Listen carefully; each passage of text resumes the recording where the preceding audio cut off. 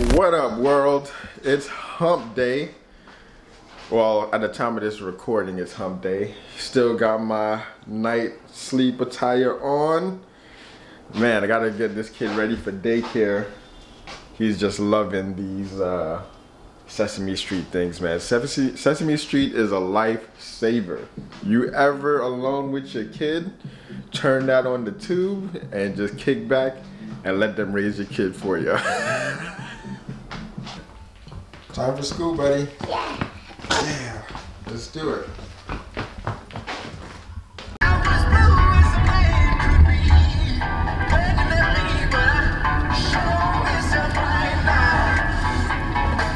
Just finished my training session here in the South End. Just got wrapped up with some MIT researchers.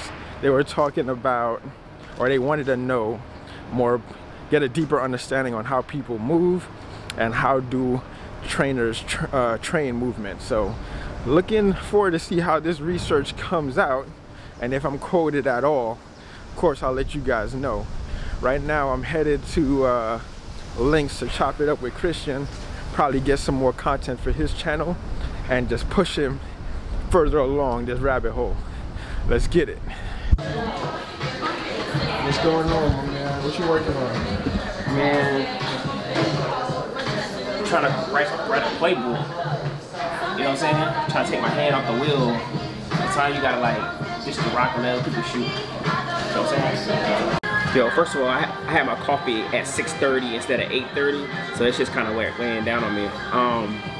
But basically where I'm at is I'm switching over my content from being very visual-based content to value-based content, right? So what I'm really doing is I create some templates, and everything I'm gonna create is gonna be about what type of value or information can I solicit to people. So for example, I'm all about branding. So what I did for this is like, all right, it's gonna basically like a magazine cover, and it's about, you know, do you recognize these brands? Let's look at Target. It's simply just a circle with a dot in the middle, but it's safe to say that these logos represent something bigger, right? A strong identity and culture. So in the day, if your logo doesn't stand for anything, then what's the point? So let's think about your brand. What's your desired perception, and how do you plan to live to the height? Focus on your business, not the logo.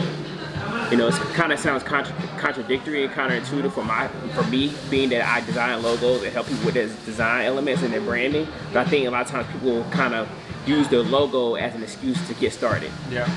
Or just an excuse not to get started. So it's like, well, how's that logo going to make you money? How is that logo going to, what's the ROI on that logo right now? Because there's a lot of things that we haven't figured out yet. What's the skeleton of the business? You could spend like $1,000 on a logo. Yeah, you also can spend $5,000 on the logo. Yeah. So at the end of the day, I could just, like I said, I always tell people all the time, I'm like, listen, I can design you a logo and I can draw a circle with a dot in the middle. And guess what? We have Target. That's $1 billion logo. But what does that represent? So it's not about me spending a lot of, like I said, spending loads and loads of time to create a logo. What I really think is more important is that what's that symbolize? So let's understand your core pillars, let's understand your mission, let's understand what you're really all about, and what's your desired perception, and how we're going to live up to the height. Once you do that, now I can draw a cross, and as Christianity represents your belief in God. But at the end of the day, it's a very simplified thing, but it represents something a lot bigger. Define your brand, focus on your business, don't focus on the design. All that stuff will kind of fall in play. What's your symbolic representation? And anything through our conversation of developing your business and your brand, we may have some inspiration of what do we think can be symbolic of your desired reputation or your desired perception. So this is one of my posts. So anyway, I'm going to have a series of just different things, and what I'm going to do right now is my goal is to create 12 at a time. So if I create 12, that's 12 weeks. That's 3 months. That's a quarter. Yeah. So every week I'm gonna post one, and all the content that follows up in that week is gonna be generated based on that topic of discussion and conversation, so people understand and kind of walk people through. So at the end of the day, like if I were to think of this as a show, if people were to follow me for the 12 weeks, they essentially, realistically, they could essentially create their brand or create their business. Yeah. You know what I'm saying? But at the end of the day, now it's going to allow me to kind of free up my hands and my time. It's like, if people really see the value in me doing it, they want me to do it for them. You know, because that's how I learned how to do this stuff. Like, when you don't have money, you have to do it yourself. Yep. You know what I'm saying? Because if you don't have money, it's going to cost you time. If you don't have time, it's going to cost you money. So at the end of the day, like, people, when they come to me, now I know that, hey, they come because they have the money and they don't have the time. now it's worth my time to say, all right, let's put this together, and I actually can pull this thing out for you. That's the genius. At the end of the day, like when I look at it, it's like people's like, okay, Christian, you gonna give all your secret sauce. This really ain't my secret sauce. Yeah. At the end of the day, like everybody got access to a basketball, but not everybody can shoot like Jordan. My bet is like, yo, I can give you the rock, but are you gonna make it? Like, you know what I'm saying? Are you gonna put that time in the gym? Right. Are you gonna put that time in the gym? Are you gonna be able to beat me? Yeah. I don't. My bet is you can. You know what I'm saying? I'm defining my greatness right now. Like, not everybody has sight, but not everybody has vision. Some people can't see what I see. You know what I'm saying? You can read this in a book. All this is a compilation of years and years of information that I've been stockpiling over the years of, okay, understanding this, understanding that. Now what does it look like to come up with my own conclusions of how I can implement this into my businesses or my brands and how I consult people. It's easy as that. You know what I'm saying? As the old saying goes, you gotta pay the cost to be the boss. I wonder if that was a Ric Flair quote or one of those wrestlers. Anyway, whether you like it or not, you're going to be paying the price with either your time, your money, or your attention. All right, like there's no other way around to navigate around that. All right, so if you ain't got no time, you ain't got no money, best believe you have your attention. And wherever you guide that attention is where you're going to reap the fruits of that. All right, so whatever that produces, you're going to reap the fruits of that. So like me, I'm trying to keep my attention focused on like different, not too many things at one time, but first and foremost, before the year ends, I want to add 4 more clients to my roster.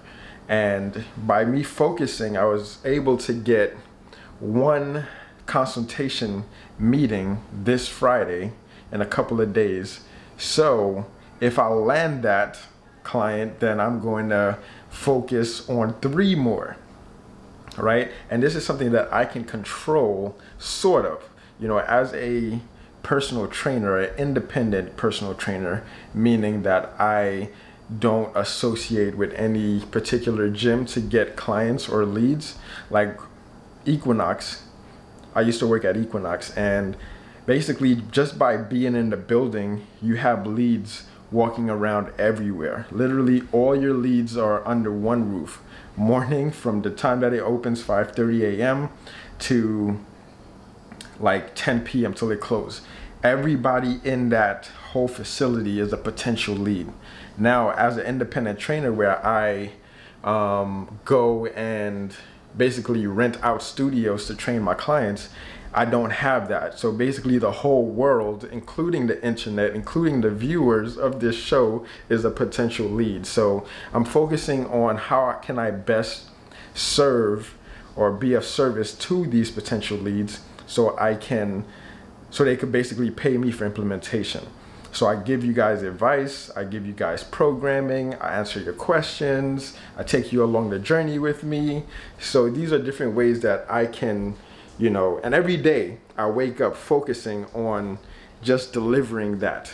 And then basically I don't got the time, I don't have the money, but I do have the attention to drive that focus and drive it home basically. So at the end of the day, pick your poison, your attention, your money, or your time. You can't have all 3. All right, you got to choose one and just devote all your resources towards that. Anyways, hope that was a peaceful little juice. Let me go kick it with this kid. I'm coming.